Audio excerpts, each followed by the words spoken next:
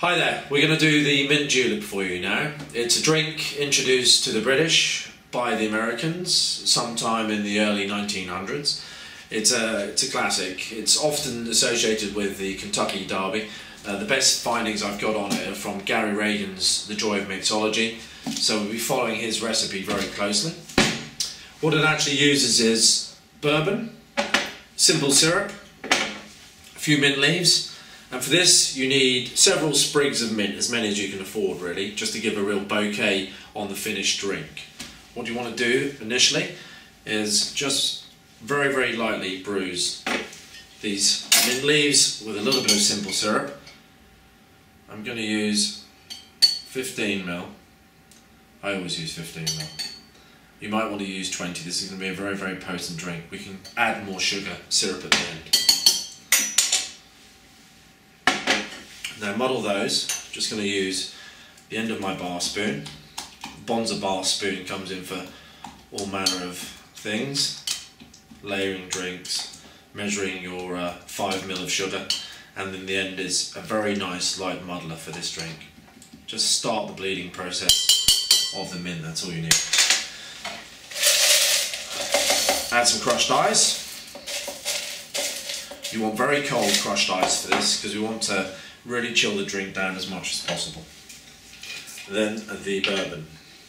It's a good hefty whack traditionally with this drink, so let's stick with that. So you know, 50, 75. It's only a small julep glass, so that should be plenty.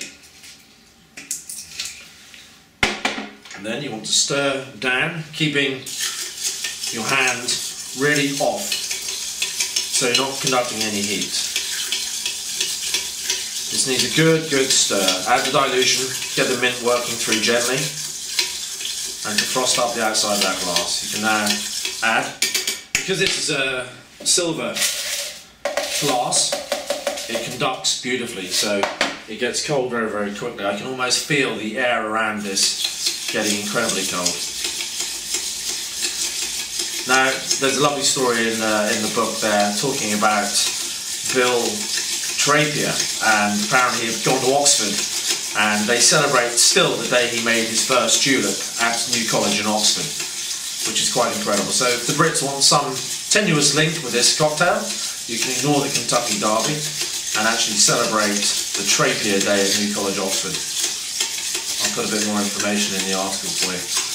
So this is frosting up very nicely now. It's a good old stir.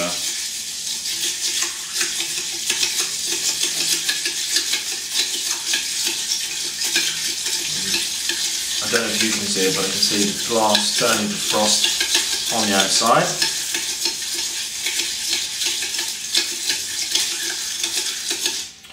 A little bit more ice.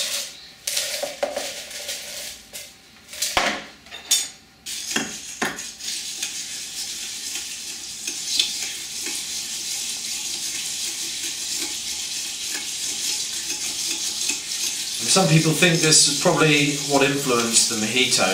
Again, it's speculation. History books are a little bit crossed over with various stories, so it's very hard to tell what came first. But it's very similar, and I prefer it. It's very much more hedonistic because you're talking about just a belt of booze here rather than any lime juice diluting. So the beauty is this really is for those that want a good old adulterated drink. And this is absolutely freezing now. You want to top that, as always, good crushed ice to keep it chill, keep it presentable. Now for the mint on the top, little thwack there just to bring out the essence of the mint. Place it around the drink,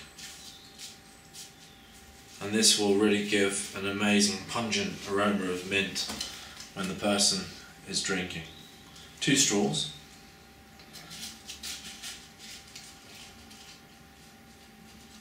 And you want to use some sort of drainage because it's going to melt on the outside and create a bit of a puddle, so Make sure you've got some sort of serviette. More fancy the better, because obviously it's a bit of a fancy drink. There you have your mint julep. Enjoy it. Thank you.